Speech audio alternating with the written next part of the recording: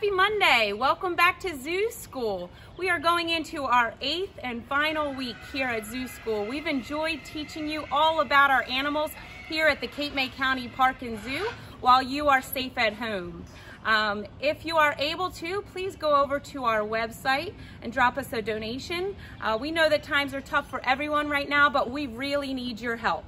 So if you've enjoyed our Zoo School and you're able to help us out, please give us a donation in any way that you can. Thanks so much and enjoy these last few episodes. Hi, so I'm Zookeeper Megan and I'm welcoming you guys back to Primate Point. If you've watched this video series from the beginning, you may remember the first episode was here with our senior primate keeper, Kim, here at Primate Point, and Kim introduced you guys to our apes, the Siamangs. However, the Siamangs are not the only primates that live here at Primate Point, if you remember. So I'm going to introduce you to some of our other guys who live up here in Primate Point. So we are going to meet our Howler Monkeys, who are out here enjoying the sun on this nice day. I kind of see them up here lounging. They love to hang out here when it's sunny out. So we have two females and a male. We have Gelfling, who is the mother. She's older, she's 25, so she's getting up there for a Howler monkey. And then we have Bert and AJ, who are brother and sister. Bert is 11 and AJ is 10, so they are around roughly the same age. Howler monkeys are a species of what are sometimes called New World primates. So that basically means that they are a species of primate that is native to Central or South America. So there's several species of howler found in that region of the world.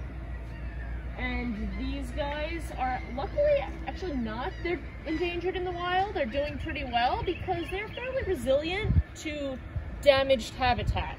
So the animal species that tend to suffer the most from human habitat development are species that really rely on primary habitat. And these guys, yes, they need forests to thrive, but they actually can do a little bit better in what's sometimes referred to as edge habitat, so habitat that humans have disrupted a bit. So these guys are mostly folivores, which I believe Zookeeper Kim introduced the term in another one of our videos. So they would eat mostly leaves in the wild. So here they get a lot of grains to keep them healthy. Their diets are specially maintained. These guys can be kind of picky eaters. They definitely do not like everything that is put in front of them, but they have gotten better at being super selective. So Zookeeper Kim talked to you guys a bit about telling the difference between a monkey and an ape, and the most obvious difference is that apes do not have tails, monkeys do. Clearly see the tails on these guys. I want to talk a bit about how you would tell a New World primate like these Howler monkeys from what's called an Old World primate. And an Old World primate would be found in Asia or Africa. So these guys, like all monkeys, have a tail. However, only New World monkeys have a prehensile tail. So a prehensile tail means a tail that can kind of wrap around and hold on to things. So they can kind of use their tail as a fifth limb when they're climbing around here at the zoo or in the forest in their natural habitat. So that is one thing that is unique to what are called New World monkeys. Not all New World monkeys have a prehensile tail. However, any monkey that does have a prehensile tail is a New World monkey. And another interesting feature of these guys is that they are closely related to spider monkeys. We don't have any spider monkeys here at the zoo, but I think this brings another interesting difference between monkeys and apes. So spider monkeys and a couple other closely related monkey species, not including howler monkeys, basically have a rolling shoulder joint, similar to what you or I would have, that we can roll our shoulder, put our arm all the ways up like this. So most monkeys actually cannot do that. Neither can howlers. However, howlers' close relatives, the spider monkeys, can do that. That is actually an important difference between the vast majority of monkeys and apes.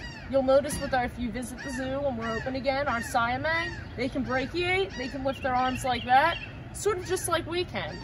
So ironically, the toy on the playground, monkey bars, most monkeys actually wouldn't be able to use that the way we do. Their shoulders actually do not work like that. You can see these guys, they kind of walk on all fours and run on all fours up in the trees. They're extremely agile, however, they cannot brachiate the way our siamangs, for example, can. And these guys get their names, Howler Monkeys. As you can guess, they make a noise, but it doesn't really sound like a howl. I'd say it sounds a bit more like a bellow. It gets very, very loud. And they kind of do that to claim their space.